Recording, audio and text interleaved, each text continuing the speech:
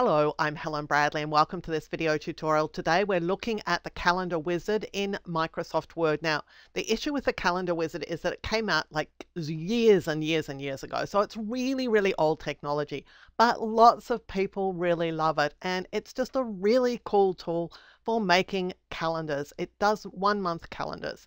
And lots of people love it so much that they're really disappointed that it's no longer shipped with Microsoft Word. Well, there is a way of getting it and making it work, and I'm going to show you exactly how to do it.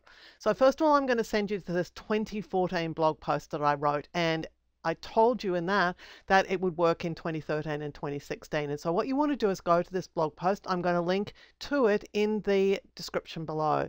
And then you're going to click here on this. I said that it's a CAB file. I'm actually going to change this because it's not actually a CAB file. It's just the Wiz file that you're going to be downloading. So you're going to click on this. And when you do that, you're going to open a Dropbox page and it's going to tell you that you can't see the file. And that's fine because you don't want to see it, you want to download it. Now, somebody put this up on Dropbox. Thank you to them for doing it because it works just wonderfully. So you're going to click to download it and it's going to download into your downloads folder. Now, I have it in my downloads folder, but I actually moved it into a special subfolder called Calendar Wiz. But this is just downloaded direct from that site. So what you're going to do, it's the WIZ file that comes down, so it's not even in a zip. All you need to do is double click on it. And what's going to happen is that Microsoft Word is going to open and the calendar wizard is going to start running. That simple.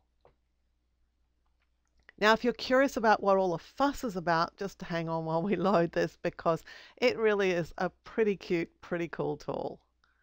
Okay, it's going to open in more recent versions of Word in protected view. So you're just going to click to enable editing and then you're going to run it. Now, it's not running right now. It's open, but it's not running. So what I'm going to do is choose view and I'm going to macros and I'm going to choose view macros. And what I want is the macros in the calendar Wiz template. So I'm going to open this macros in drop down list and go and pick up the macros from that template. And I'm just going to click on Start Wizard and click Run.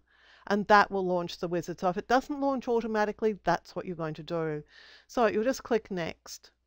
And what you're going to do is choose your style of calendar. Now, Jazzy is probably the oldest style of them all. So I kind of like the banner one. So I'm just going to click that.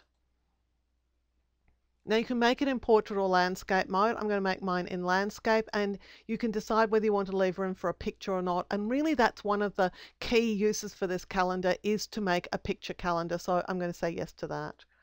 Now it gives you your dates. I'm going to start in September 2017. I'm going to go through to August 2018. So it does allow you to create